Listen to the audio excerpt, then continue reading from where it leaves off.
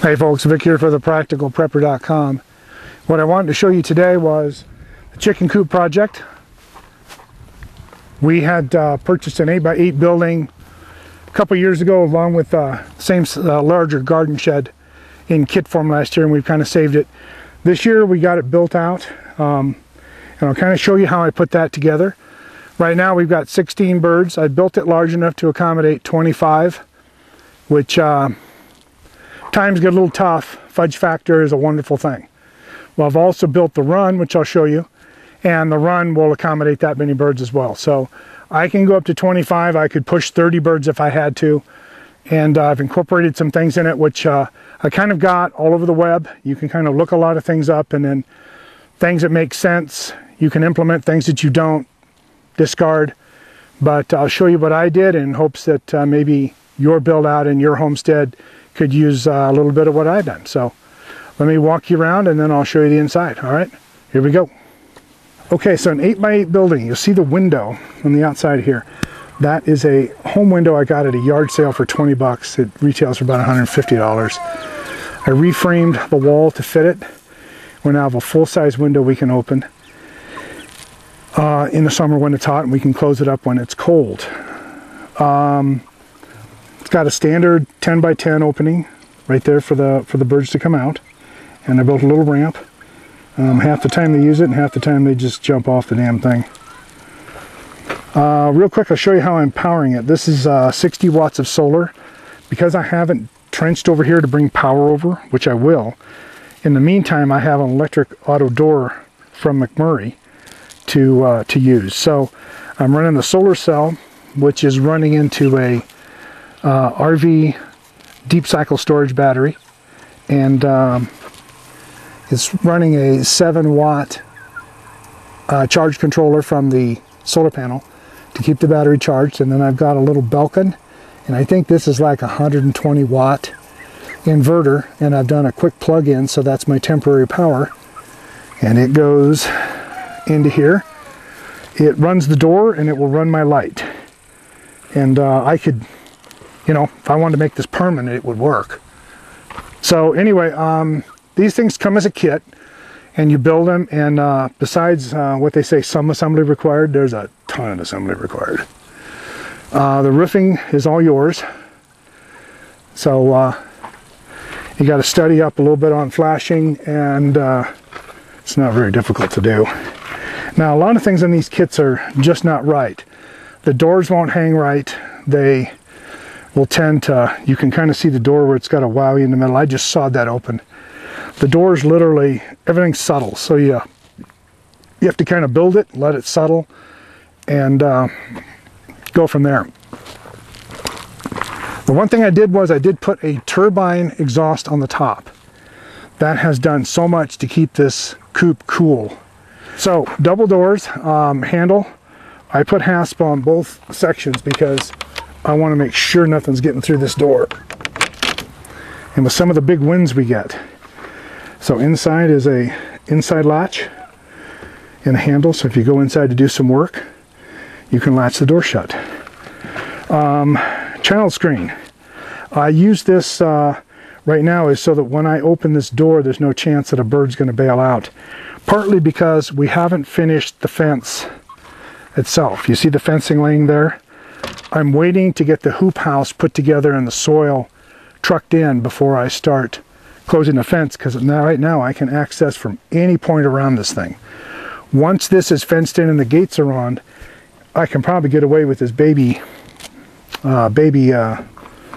stopper, whatever the hell you want to call it. I can probably do away with that and just go to, because if they get out, they're still in a fenced area, so that'll be good. So here's our little setup.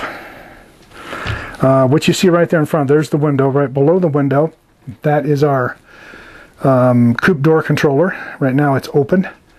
So this can be in the auto, open, or closed position with a little switch there.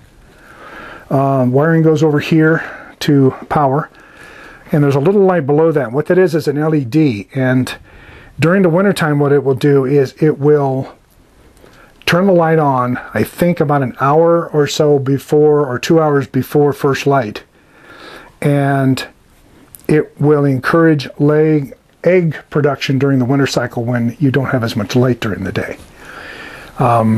There's an outlet up above that is for a heat lamp or something should I need it. Of course, I put a regular 110 volt pull chain light here for our convenience. A couple things that the Coop controller does have. It has a light sensor which operates all of the opening and closing, and you can adjust that later and earlier from a middle norm position. The other thing it has is a temperature sensor, and if the outside air temp is below, I can't remember what it is, I think it's 34 degrees or 36 degrees, it will not open the door. That will help ensure that your birds can stay inside where it's warmer. So in looking around, this is kind of a temporary little perch that we put together when we had them in the well, actually we had them in a stock tank, and that's where we started them from, and it was easier to use that just because it was easier to keep clean and so on. Buddy of mine, Dave Schultz, gave me a feeder, which this feeder has worked out great. He raises a lot of show chickens, so this feeder's worked out really good. We with waterers, we went to the bucket and the nipple design. You can see the nipples below, and I'll show you a little video of that here coming up. And there's also an outlet down below. That is in case I need to run a little heater to keep the water from freezing for some reason. So the other thing is, these are the roosts. Now, I saw some videos. Of course, roosts are like turkeys, and turkeys will roost as high as they can in a tree. So they will naturally go to the highest point. Well, this will be the highest point, and I think... What's that, Mr. Bardrock? I don't think he likes being on video. The birds will fly to the highest point, just like turkeys do. So at some point, when these guys really get their wings a little more, they will probably start roosting up here. And I haven't built a ladder. I'm waiting to see them actually fly up here, which I think they will do. As far as the floor, we are using the deep litter method, and we need to bring some more in here, so I think we're going to get some of that done today. I've got more wood chips and straw, so we'll bring a mixture of those in and deep condition the floor one more time today. So anyway, that's the inside. Like I say, I did a few other things. Like I went ahead and put the little white melamine up. I spent the extra money. I think in the long run it's going to help me keep things a little cleaner. This top board is because there's nails that come through that roof, and I don't want those birds accidentally flying into a nail. And of course there's my exhaust fan, which has done great service. Now both these doors open. Right now I have that one kind of in a lockdown fixed position because unless we're just fully cleaning out the coop, we don't need to. The nice thing is about this particular door is if we want to clean the coop, we can manually close that door, and then we can open these doors up and there's no chickens that can get out. So I think that the McMurray auto door is like 280 bucks or something. Let me tell you what, it's well worth the money. It is just slicker than snot. I mean, you come out in the morning and bada bing, bada boom, you got your birds are out. So let me show you the run a little bit. This is what we put together. It's basically built along the frame that I built along the ground with the 4x6. It has a single door here, and let's see. Something we did do is our afternoon sun gets to be really horrendous, and so what we've done is I've done two pieces of shade cloth, one up over the top and the other one 6 feet down. And that has given them a lot of relief. You can kind of see the dark spot back over here, and they will love to go in there when it's hot. They get a little shady spot and they'll just all nest down in there. If it's really, really hot, they'll get out of here and go in the coop.